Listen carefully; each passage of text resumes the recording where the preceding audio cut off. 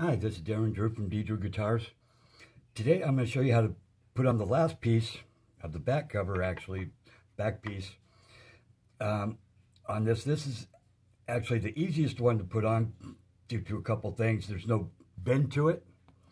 There's less glue surface to deal with. And if you notice, I have it all cut out here for my back covers. And the way I do that is on a bandsaw. This is actually a 35-degree cut. I do this so that all my flaming matches, all my grain matches.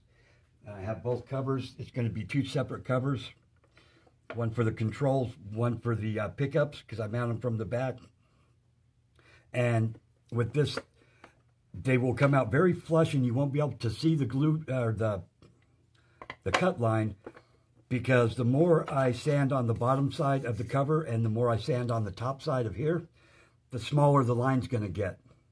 So it'll be virtually invisible, line there for my covers. And I'm going to hold these in with magnets, make it so there's no even screws. Okay, so I have my back clamping block there, already cut to size as close to the body as it can get, so that my clamps reach in as far as possible. I also have my pieces set for the top side, so I can get to all the inside pieces to clean up the glue. And they're all cut to size and everything. So I have this prepared to go on. I'll use a clamp on here to tighten this up. This is where my screw holes will be to hold the neck on. And before I go to glue this on, though, I'll spend actually even hours flat blocking it with a block like this, getting especially all the edges nice and flat. You can really tell when you're using a flat, hard block like this, where you need to sand more and where you don't.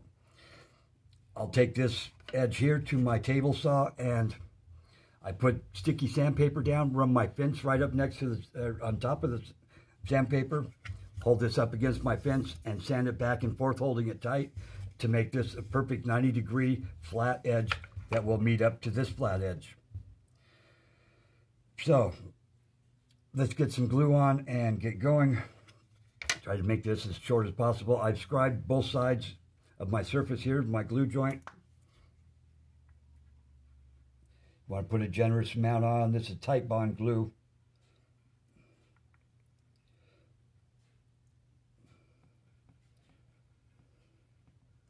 These holes here are chambered because this is all maple body, so it's going to be really heavy. Incoming call.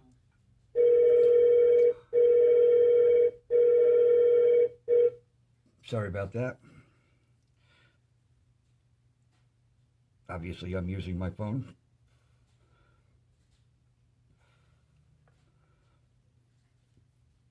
Okay, I want to spread this around generously, especially getting it up on this edge here on both sides.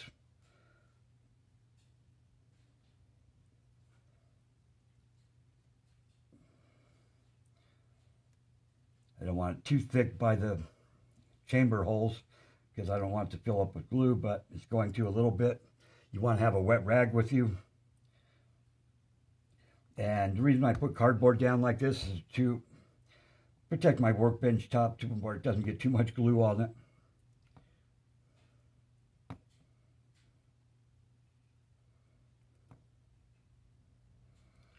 Spread this out everywhere, not in my holes. This is going to be for the controls. This is going to be for a kill switch. This is for the output jack so you can get to the wires. But you spend a lot of times getting everything super flat so you have a good glue joint, because that's what you actually, it's a must to have. Otherwise, especially on this light colored wood, it'll be a black line on your glue joint, which that you don't want, especially when you do a light colored finish. Okay, clean out some of this glue right now.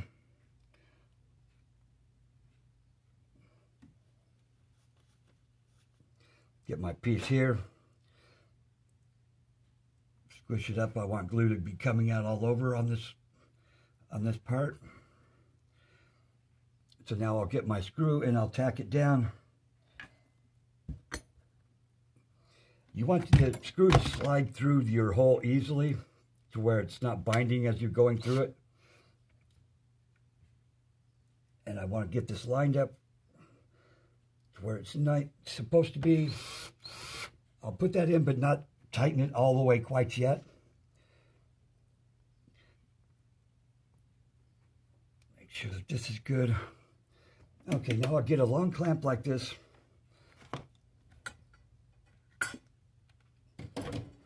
And I will pull this together tight.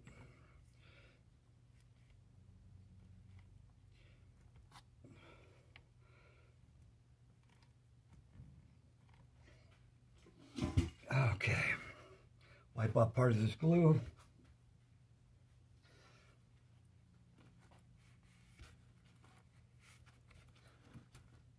It's easy to clean up now, it's hard to later.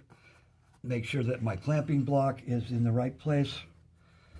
Put this one down. This is my first most important edge, so I want to do it first. I'll get a clamping block like this that I can reach around from the far side. Move this a little bit. Yeah, you can still see. Get this right to the edge.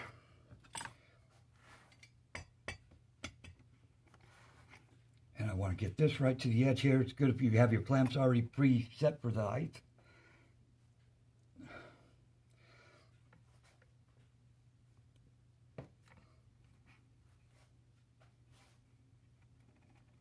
Get my bottom side clamping block perfectly in place. And clamp this down really nice and hard.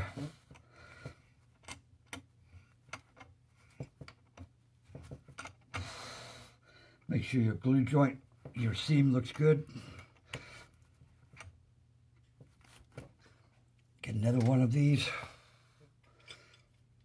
And I want my clamps out here so that they're not in my way for getting to the rest of it.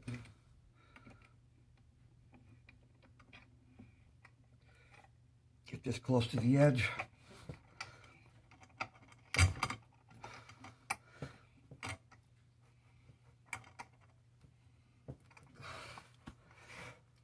Okay, clean up some of this glue. I'll get to that more later because it's going to squish out.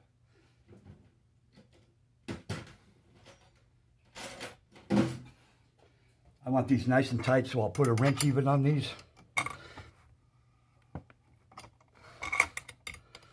I can get a lot more leverage this way.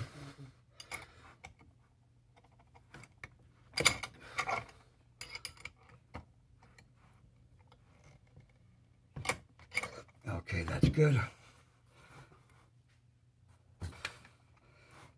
Now I'll put another clamp right here. I want to get one farther in actually first. So I'll use one of these.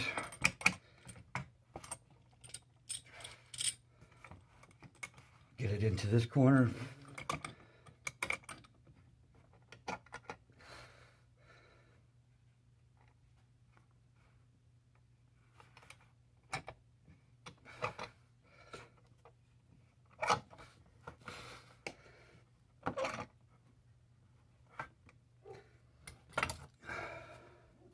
Get another one over here. I'll put on as many clamps as I can fit on here because I want a nice, good, tight glue joint.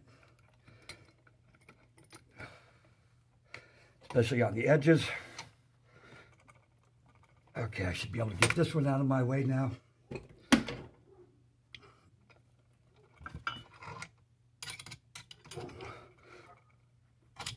And if you come out, I'll make another video for this, but if you come and find that you don't have a good glue joint, I'll show you how to fix it later.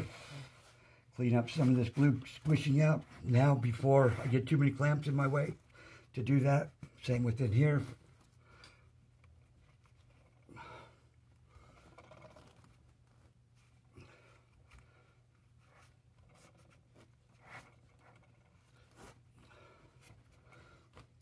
Okay, now I want to work on this part here. So I'll get this block. I'll clamp it together first with this clamp again. And it still should move because I don't have that screw tight yet.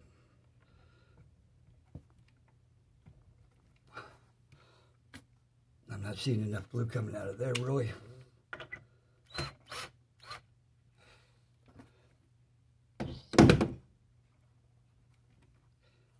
Yeah, let me try and squish some glue in there. Just not seeing enough coming out, so I'll just try to force some glue in there real quick.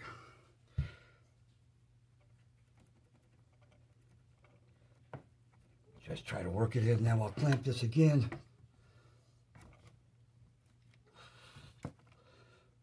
Yeah, see, now I can see glue squirting out, squishing out. That's what I want to see.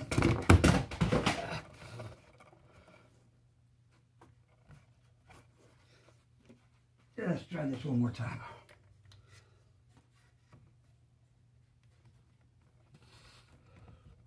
Okay. Now I will get my screw guns, tighten that screw up.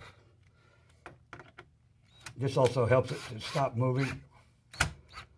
I kind of put my screw in at an angle, so it really sucks it up there nicely. I'll put this here. My clamping block down below is good.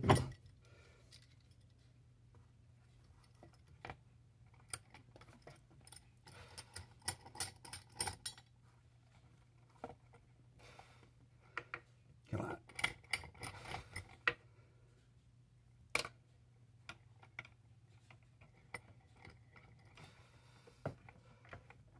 These are my two things that I want really, really well.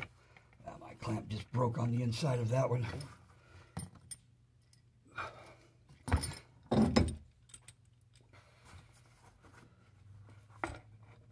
So let me get this one here. Actually, let me go through from this side, if I can. It's not going to let me. So let me put this here. Clamp this down nice and tight.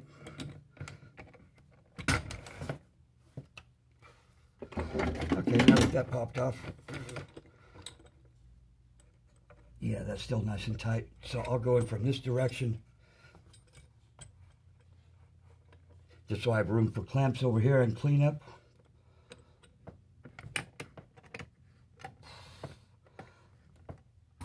Go it there so I can get another clamp right there.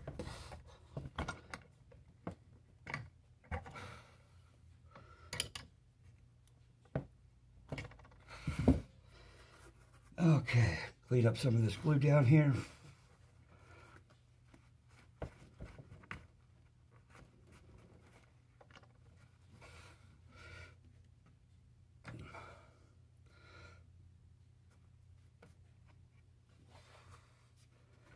And I'll just keep working my way around with clamps.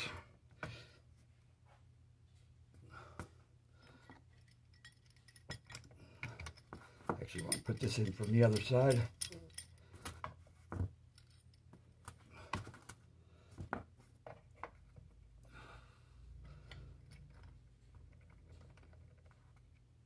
My block's in the right place.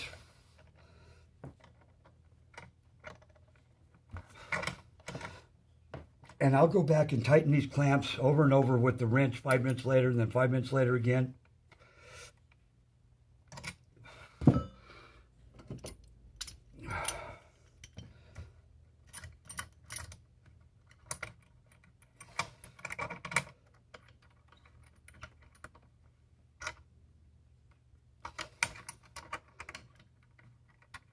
Get it right out to the pointy edge.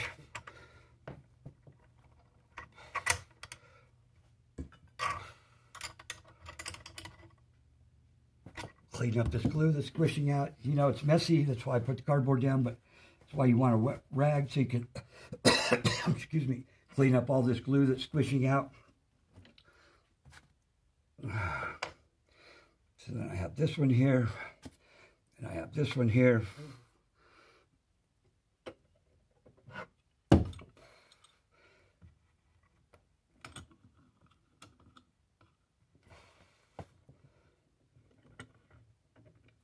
Move this up to the edge more.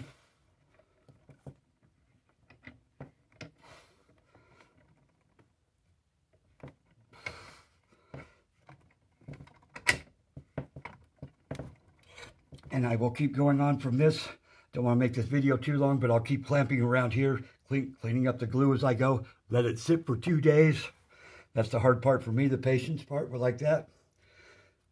And this is Darren Drew. Please like, please subscribe, and I'll show you some more how I continue on with this guitar. Thank you for watching.